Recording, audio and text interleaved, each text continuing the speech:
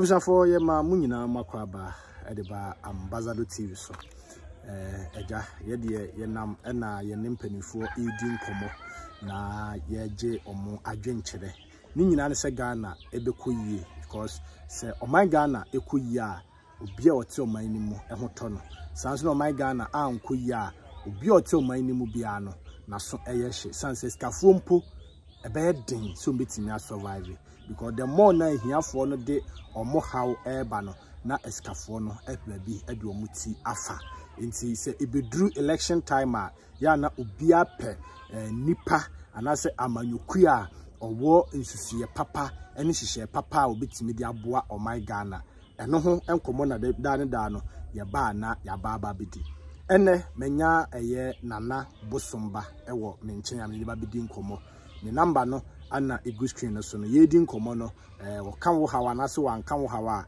fa number no na efrem na ne no eni nkomo na fa wasem etu nanim nana mo akwaba meje osuminwa na abokode o nyame ni mpinfo adaroma bia aboko ye de nyame ase showdown work me hu wase man doso okay man doso na manfo amano no efo no bebre nkrata asem ne yare ne adintina mi tu na mo manfo ba wa oni se still me da so ta Kennedy echi o da so ta Kennedy echi uhu showdown work ne sen unprecedented showdown work no unprecedented met me compare any to Kumi Preko showdown work no ye Ashanti region kwano met me compare any to Kumi Preko if say something a revolution so what I say a revolution be a take place so what I say nti opa yenhwe showdown work no ye onipa bi ti say ejako baby obabi yes ampon so buy baby yeah so what I say eba ne say na ejako ne ampon mu nyina e de omo ho ba be de eba begim se nka se bi obi beka se ejako ni fie na osi no eye na na do aban we bre so na nka otimi ye de ewie ba de nti na ode ne ho e shen bi na che say there is something behind so what I say enti showdown work no wa we ntimi amba bibia no mesrew next time bia bibisa abekoso no fa onim de ene wa adwen no mpaibo etechiri na the country no there is going to be changes. It's better you become part of that changes and yes you become a spectator. Wow. Abra Yewra Kennedy kasa no o make statement bi say Chairman Wontumi and Dr.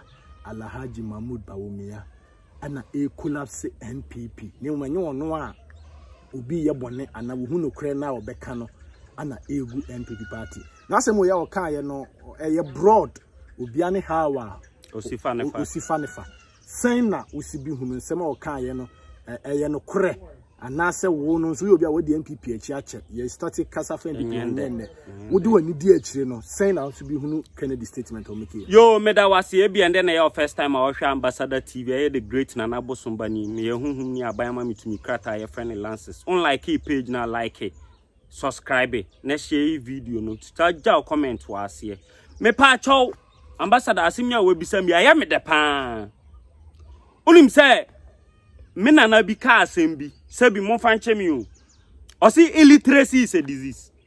Okay.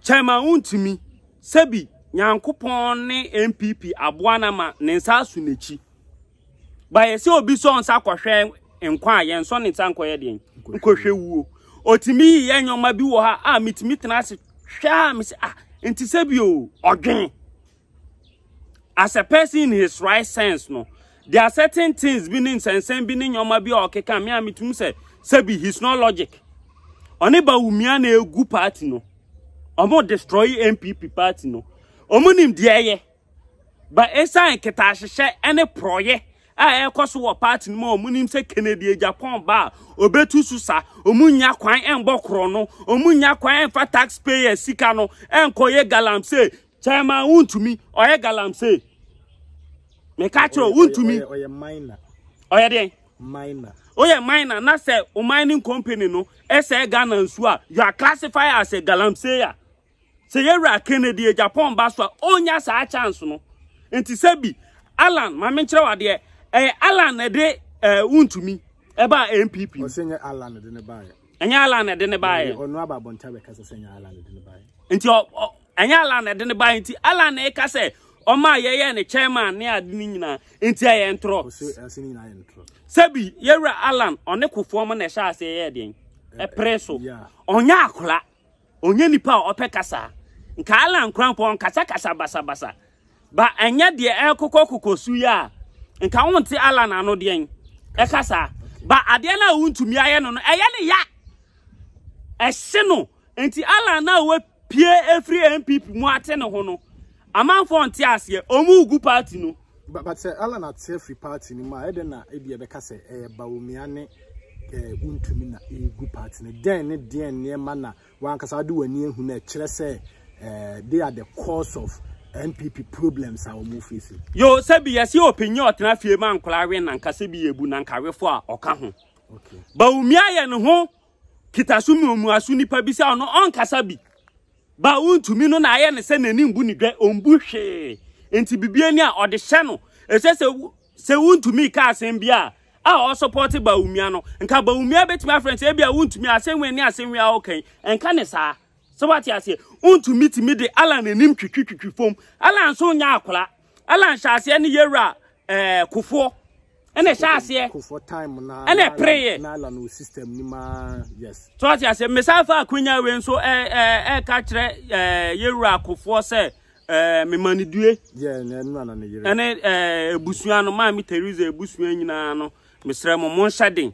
Me Wontumi won said the yewra akofo ne yire wu a amanfo ka ne ho asempa won said the Captain Smart mu na elbow ni dimpa enti Wontumi wu sesi a hwan na bebo dimpa na say so far as I want support Kennedy say owu obi mo ni dimpa na boni na oyeye no galamse ni ade na oye me galamse ni krampo na ma me dwane kra oni mi nsu o say akoma mining construction ni construction ni akonta mining construction unim galamse omo ye unim nsu omo say unse me yabosun fotano na mikura ye adwuma uhuta no nsu ani a ase team milo government we ka say all fight galamse what is the progress police for ni soldier for what is say galamse task force edi omu kogu rem ama omo te helicopter so na omo tututu a join news TV stations for edi ekire how many days and one so na Major Mahama. Eko wu wo ho no. Yes. Insisaye ben na aba. Galamse na omoda suguso. So what you say? Galamse na omoda suguso na wo so tum se mpemfo bi nsaye den. Ehihya ase. The fact say o lances no. Tiemi o lances no. Ghana ha say ye wade bi say Minerals Commission na ade se bi kafra e na o ma adwin wo fom. Omoma o lances wi a omundi e kire mba site on behwe se de nipa ni ye adwuma. Enti Wontumi mo no omo de political careers na etime nyinya lances ni ade bi na omo say natural resources gold and ka Ghana maimu anka nipa de be Ghana man ni ye no omutu na o ma che. Is it wrong for Wontumi to support Bawumia? It's never wrong. So what you say? We are in a democracy. Okay. Everyone has his right. Freedom of religion, freedom of opinion, freedom of expression. But you should not try to use because of your personal gains to tarnish the image of someone. At the end of the day, you end up splitting the party into half. Only says MPP divisions are being. Almost they are united. When I say they are united. Oh, just in Korea is a man speech. You say we are NPP, we are united. So they are united. Make us NPP for mutie me pamacho. Muntie mi ye na muntie mi ye pa. Wiase na ye wo no. Te nipa so nsa kohwe nkwa ye nso nsa kohwe wu. Okay. Sebi yewra Alan wa bre party hu. Yewra Bawumia nso wa bre party hu. Ba Bawumia no ma menkyere wade adenti a Bawumia metimi aka se on bre party no hu ne say we never voted for Bawumia. We voted for Nanado. And he selected Bawumia as his vice. And it was a privilege. Ghanaians didn't vote for the vice president. So it means then when there's economic crisis, you can't blame Bawumia. And is he not the second man in charge of the country? Yes, he is. Is he not in charge of the Ghana Police Service? na nya ono nso na mass akese one brofo former vice president Mr. after 170 questions so answer so what you say me pacho mindbuo no ete se dameto and aspart ugina abonti a ohu ne ye Ghanaians did not vote for Bawumia Obiantemi. We voted for Nanado and he selected Bawumia as his vice. So people should not mistake Ghanaian selection say Omotuma Nanado Bawumia vice. No, that means Ghanaians want Bawumia. No, that's never the case. Okay. Bawumia, he was never in the political race. Bawumia was a governor of the Bank of Ghana. Yes. I didn't tell my mentor the Nanado Sebi of Bawumia say onim sika entoto ye ne adintino with his experience at Bank of Ghana no enka obetimi aboa no ama sika se maye den akoso Sebi yewura Nanado he's a lawyer nti Sebi he's not a mathematician and so onim sika ho so ati ase ye na mbenu suma ye na mbenu na hwe in the history of Ghana a car Bank of Ghana abo no Bawumia ene Nanado man amambuoi Eka Bank of Ghana abono enye sika ketwa so who ne sense bia ba we be ka se ono nso owo ni vision meba owo ni vision no why a Bank of Ghana governor da ye wo sika dodo e wo se man no se oba presidency mo ho kire mo e wo se Bank of Ghana e print mamo they've overprinted the money me am person make ka fax bi o omu wie so they are spending millions of dollars yeni Ghana ha say and a Bank of Ghana any aban yes say hotels are more charge dollars near they are cracking down on them. No near Bank of Ghana omu new building no musi no. Ne boy saying they are paying the contractor in dollars. Nina Bawumia you are aware. Nina mo ya aware. Dia kwasu nyina no mo say man no. Mo say na me chirimba me nana bosumba enye mo political career na mo ba be ye no e na hia mi o.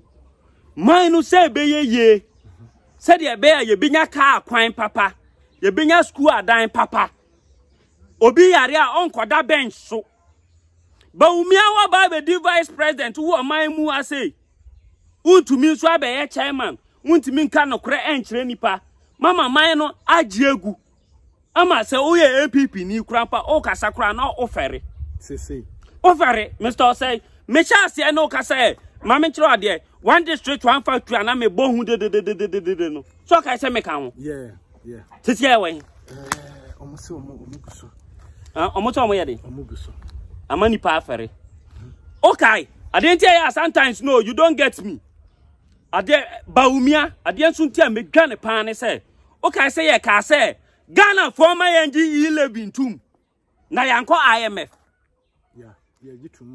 yeah ho conference eko tamale any KJ tiama be kasa 11 die ye pa yengi tum na IMF ne die ye kwa enye yeji 11 tum edi 1 month na ye kwa IMF see ye IMF so you are trying to play with the conscience of the people into ye hame semia meme ye MPP ni kura no it's like Muhammad Nane a plan a family and friends government oh yan kan che omo so omuji 11 tuma eno ano no afi yeji tuma mo ya aware so say mo ya IMF deal under the table na che se Ghana fo no che se nye Ghana fo nko meme ye Ghana ni am a taxpayer so I have the right to talk about the governance tembia ya ye ni say ahemfunka politics oye na unka politics no masa kro na ebo a ye nyina ye timbi Jai tax aye jejeje wo kwan so no tone road minister anka say to booth no yamfanya toilet nti aye omukọ university degrees ni ade na omukura no ade na omode sebi the fact say okura PhD and masters ni nkire so wo nyansa said o akola kwasia enyini no sanso na opanyin kwasia enyini enti wuntumi no mepese wuntumi wuti ase said ho ato wo ye galamse enti a ho ato wa udidi ono yire no mba didi no mepa acho dia mu ye mahu dia esi wo Gabon mahu dia esi wo Burkina mahu dia kokoso other African countries no Ghanaians were peace loving people and I promise you say yemfa tuo yemfa jan we will show you pepper with our hands ye de ensa na be kire mu moko Say MPP for yan share ya be ko opposition ya be say CPP. It's a party ni mu be cheche Mr. Oseyen bet.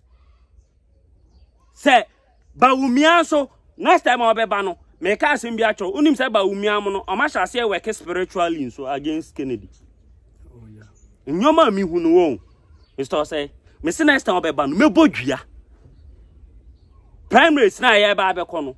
Wo be kwa akoye say o kwa akodi sika bi aye kululu. Udi o jisika atowa aba jisika etowa aba. Ba se u jisika na o ba be intimidate obi ana u jisika na obi agent o ba be kululu ami do nyame me fa santiman mu anso krampo mbo na wanya kwan dia ko otumfo me bodua bi a won undi 3 days nkwasi asem na amode ti ona ya mukasi ejimi amamu won ya mukasi ejimi amamu Wontumi illiteracy is a disease.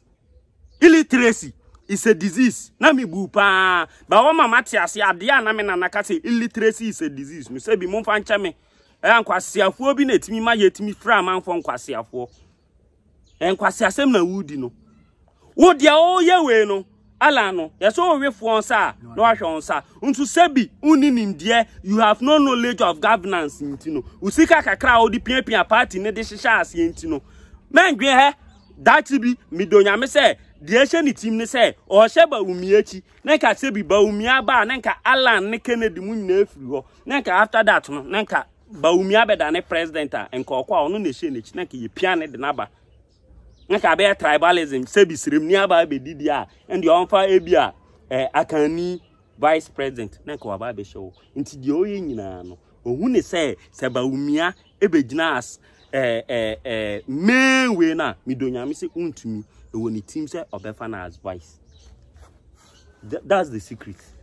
Nana okase gofo ya se mokase obeka na ya na microphone time ma kasa na akofo mama yi nana ma me yamra wa share kakra den niema na we sinbe yo betimi afro wo di amanfo actual videos that dentino kasa tenten and topongo yo minwa adofo a wo hwe me se owo amanone na onkrata sema ye bisi basa so wo aban amanye aye court asem wo betimi afre me se wo so wabo obi ba bi bema bi amani sa su nechi afi oso nya ne class onya ne size wo betimi afre me unso obi de nyansa kwan bi su echi munsa agi usika se o ebia o ye project bi ama wagi usika ana wa konfuo bi so o ya ade ama na wagi usika de kro na o ya wentimi anye no frame mehwa ya ama se o pese usutimi diye se wa brabo no o tale ana awai nkoa utu anamo wa brabo mu ana ye se wasan wechi no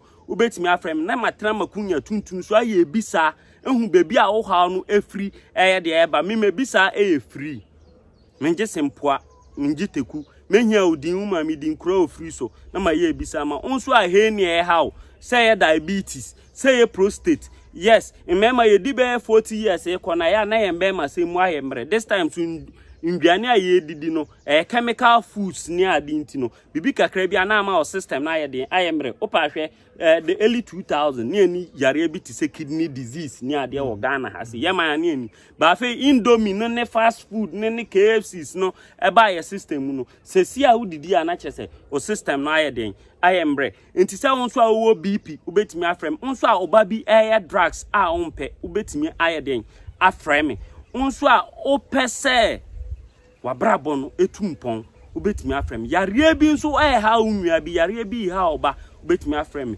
ena de amanfo jimidi wo ho ye nanabosumba metuo to no frame na ye ntutu ye ngina ta no echi ntotu aboba entutu engina wechi se de bia nipa bonifuo bia obeso obetu hu anamo so ye ba so ye yere so ye adamfo a obetu hu anamo so okomalam ni bi wo so okokonfuo bi wo so okoakotu hu anamo ama wanu aduane abo se wejuma asema sai se won krata asema ye basa no ye ntutu mata no engina wechi esi dua de ne ebopam sebi eye den etwere no aha aboa ne pe kokon so aye ntino de no hu twitwiri sie na odu hu betwitwini se obefa number no Ufa ubo kechira na yeso a. Kechira obebo ne say me numbers na wo screen so no 055715 me number since you share me na me number ye ba ko 715 84 yare bia e ha obia no me ka se me ba be bobo so a ya be che nti wo de bibia e ha obia no frɛ me oba ne me onana ne me wo fa ase ne me ne tusu ho kyerɛ me wo tusu ho kyerɛ me asebi me so me won panyinfo wo de ma me de betu omanim na omo nso sebi wo so wa brabo no etimi asesa nti me da wase bibia wo hwɛ me bia no yo mi wo kuma ase eye kuna patwan usi so run about usi kwan ne so a ana obi won so o se o wa ama no ne nti e bia nana kwan ben so na e befa so o fa so o frɛ me a o ha no mitia se ya de se eye duro na wo se me se ne a ya de befa DHL ana FedEx ama so nsa ye de aka distance is not a barrier there ha obia ade bia ama oda untimi nda no frɛ me yes se bi otwe ade free so na ba na bibi ya de esom abo oni duanso na nyame na ye de kra no ho na nyankopon nim se o ha no wo ho nti na obobọ ohiaban ba se yendi eduaba no ne yemfa hahan no ensa ye ho yare na beye nso wiase bonsantumi nyina beye ni so na beye ne ha adwen frame na yembo ho ban na last message to NPP executives. NPP executive me ka kire mu point blank me ka kire mu plain mama yemfa nka bom entenase na de kono se o ka se executive mudi mpanyimfo ni bi echi a omo ye pesiminkumi omo ye selfish they are thinking about their selfish gains omo ne omo yere ene omo mba eya Kennedy Kasem bi o say executive dwen oba na owie SS1 a opeso de nko police a wentimi afa na nko no opeso de nko soldier wentimi afa na nko no obi anim se oye MPP ni NDC ba aban so a enya ade se oba no ebenya chance etimi akọ school banka aban we dwen ho a nke wo se nka oba no wetimi nya baby pa edinesi wo de wabọ obra wi o aka echirimba wabọ obra wi aka echirimba nti dwen echirimba no ho ne nya do efama o man Ghana na Ghana etumpon na Ghana esesa na aban pa eba so a me ho beto me o so ho beto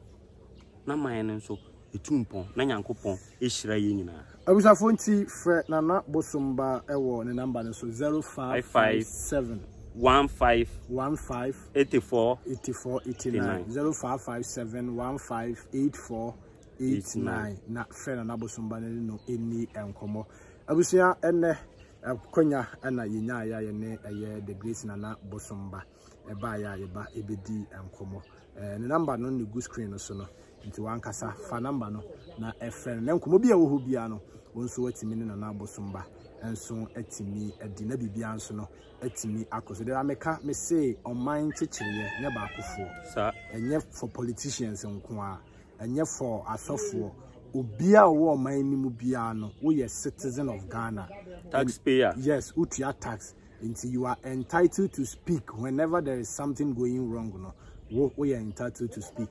And I make catch them say you support the party, you support the policies.